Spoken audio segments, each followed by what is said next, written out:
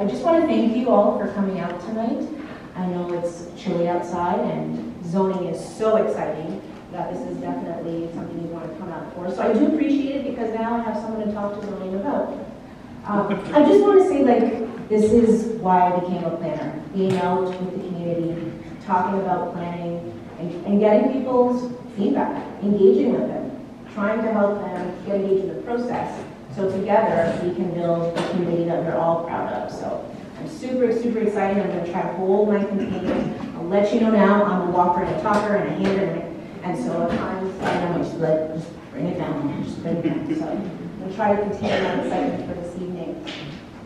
So you might see me going back and forth because I don't have someone to cook for me. Okay.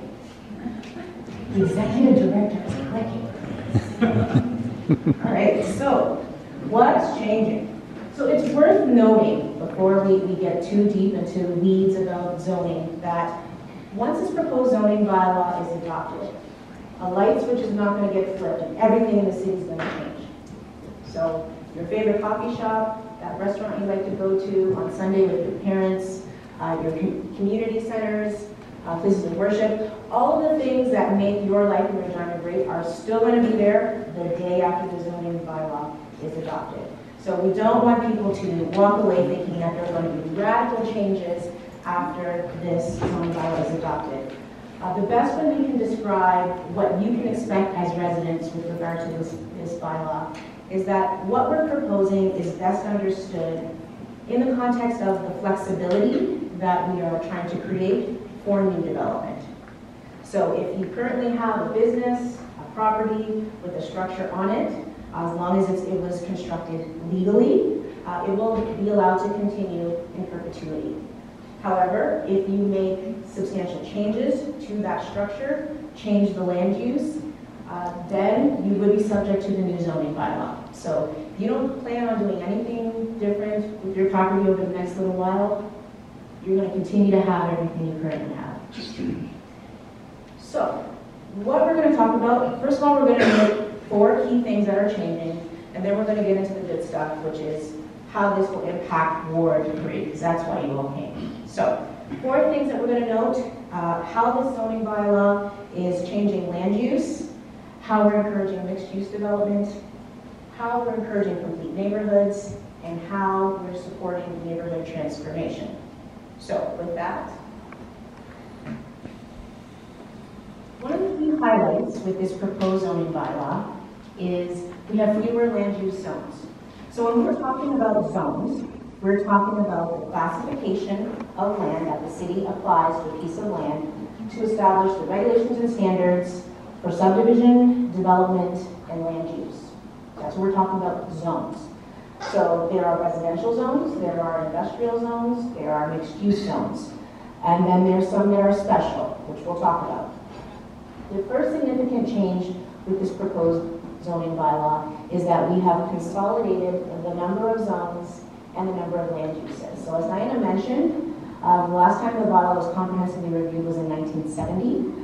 So we have found that some of the land uses in our current zoning bylaw don't quite align with what's happening in 2019. So I think there is a land use definition for silviculture, and I'm not quite sure what that is.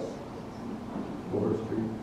It's Forestry. okay, there we go. That's why we need to update it, because it's not a word that people commonly use. I would have said forestry. That would have made more sense to me. So that's one thing that you can expect to see in this new zoning bylaw. We've also made the zoning bylaw a little bit more user-friendly. So if you've used the zoning bylaw before, you know that you have to kind of flip through a number of chapters. And we've tried to reduce that by including all of the information you could possibly want for your property in that zone in one chapter. So rather than having to flip through 8 or 12 chapters, you might only have to go to 2. So with regard to consolidating the zones, getting that number of zones down, our current zoning bylaw has 188 land use zones. With the proposed zoning bylaw, we got it down to 43. How we did that was basically analyzing how the zones currently function and how the function aligns with BOCP. What we found is that some of the zones were duplicating themselves, some were competing with each other, and some were just never being used.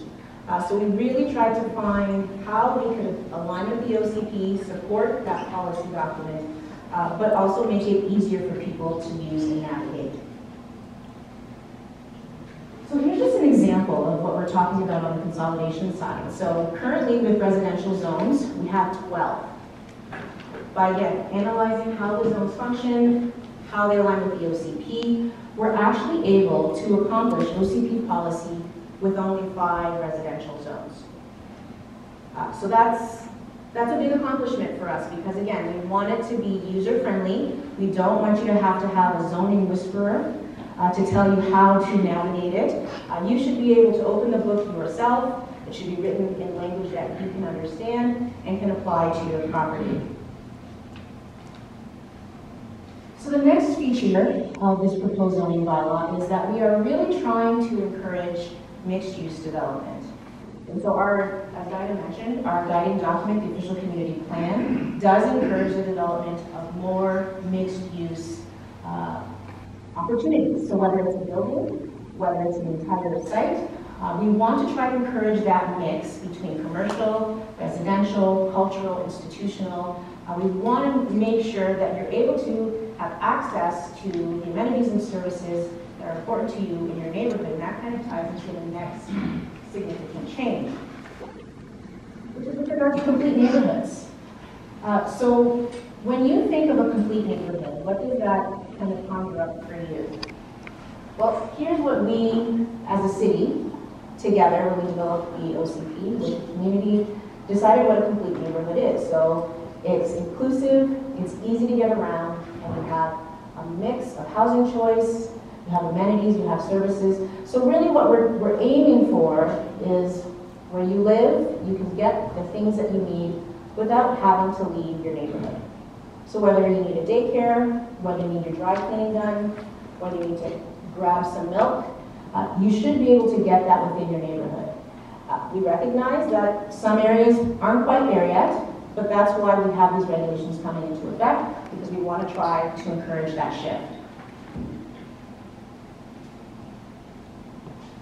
So the fourth change relates to infill development. So we have experienced some growth within the city over the last little while, and I know even here in Ward 3, you started to see some new housing forms pop up on lots where there was previously a different house. And so we've heard some of the tensions that might exist when that happens because the building might not look like the house that was there previously. And so we've heard that feedback, and we've tried to include some regulations based on the infill guidelines that were developed earlier this year and provided to us going forward. We've tried to include regulations that really try to address some of those concerns. So you will see in this proposed bylaw infill regulations with regard to building height. So trying to make infill development contextually sensitive to the other houses on the street, as well as setback requirements. So ensuring that new infill development isn't too far up front or too far back from where the rest of the street line has been developed, as well as limitations on the first floor height. So you may have noticed with some of the newer development along the street, many of the entrances might be at grade, so right off the sidewalk, whereas an infill house, you might have to go up a couple steps, and the door is set up higher than the rest of the doors on the block. So we have some regulations that we propose that will help to make that a little bit more sensitive.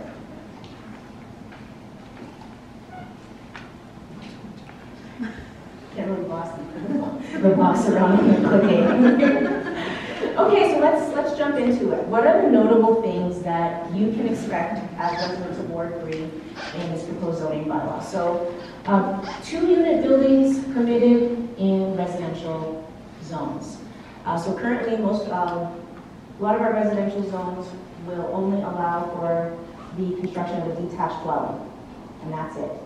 Will allow you to put a secondary suite in that detached dwelling. What we're proposing is to allow for more semi-detached, duplex type of building forms in residential neighborhoods. Another thing to note is front yard access and parking. So we have heard some concerns from residents about front yard parking, particularly if the street doesn't already have front yard parking and you get that new house that gets built and then their driveway comes right up. So again, we've heard that feedback and we're trying to include some regulations to ensure that that development is a little bit more sensitive. So basically, if you have a small lot and you live off of a lane, you would not be able to have front yard parking access. We want to encourage the use and activation of the lane and having people use that as one primary way to do that. As I mentioned, there are regulations to support infill to make sure that it is sensitive to what's happening in the neighborhood. And the key thing to note about that is that we're not trying to make infill look like everything else on the block. So we still want to provide opportunities for different architectural styles and for the neighborhood to transform, but we don't necessarily want to have houses that are sticking out like a sore thumb. So we've tried to create regulations that will help us to kind of find that middle ground. Another change you'll notice is that we're going to allow apartment-style buildings in more residential areas that are close to downtown. So, as I mentioned, some of our lower density residential zones only allow for detached dwellings. But in order to help us provide more housing choices for residents, we are proposing that apartment-style buildings be permitted in more areas. Secondary suites, again, something we heard feedback from residents is that they would like greater opportunities to develop a secondary suite. Under our current regulations, you're only allowed to do it in a detached dwelling. If you were in any other building form, it was prohibited. We lifted some of those restrictions so that you would have an opportunity to build secondary suites in more housing types. Garage width limitation. So currently, we have no limitations on how wide your garage, a front-facing garage, can be facing the street. And the OCP does have a specific policy about how we can enhance the streetscape and how we can create a pedestrian-friendly neighborhood. And so one of the ways that we're looking and proposing that we can do that is by limiting the size of garages that are facing the street. So just kind of keep that in mind, because I know we'll probably have questions about it. We have a lovely board over here about it, so you can kind of see what it would look like on your block. Active transportation. So there are two things that the zoning bylaw is trying to support with regard to active transportation. Long-term bicycle parking being required in multi-unit buildings. So we want to encourage people to use active modes of transportation. But what we've heard is that I might ride my bike, but when I get to my destination, there's no place to put it. And I get to my destination in a hot, sweaty mess, and there's nowhere to change. So our proposed zoning bylaw is including some regulations that will support that. So not only providing opportunities for parking, so whether it's bike racks or secured bike cage, but also opportunities in some areas for there to be changed facilities for those who do bike or use active modes of transportation. And the final thing to note, we're proposing, again, proposal. If you have a feeling, you can give us your feedback. We've got forms, you can do it online. No parking requirements. So we are not, in this zoning bylaw, we are not proposing parking minimums for downtown. So if you were to build a development downtown, we would not say you must provide 10 stalls. It would be up to you to decide if you want to provide parking stalls at all, or if you wanted to provide 50. The city would not be saying, yes, we must provide parking, because again, we want to encourage that shift to active modes of transportation, and this is one potential way for us to do that.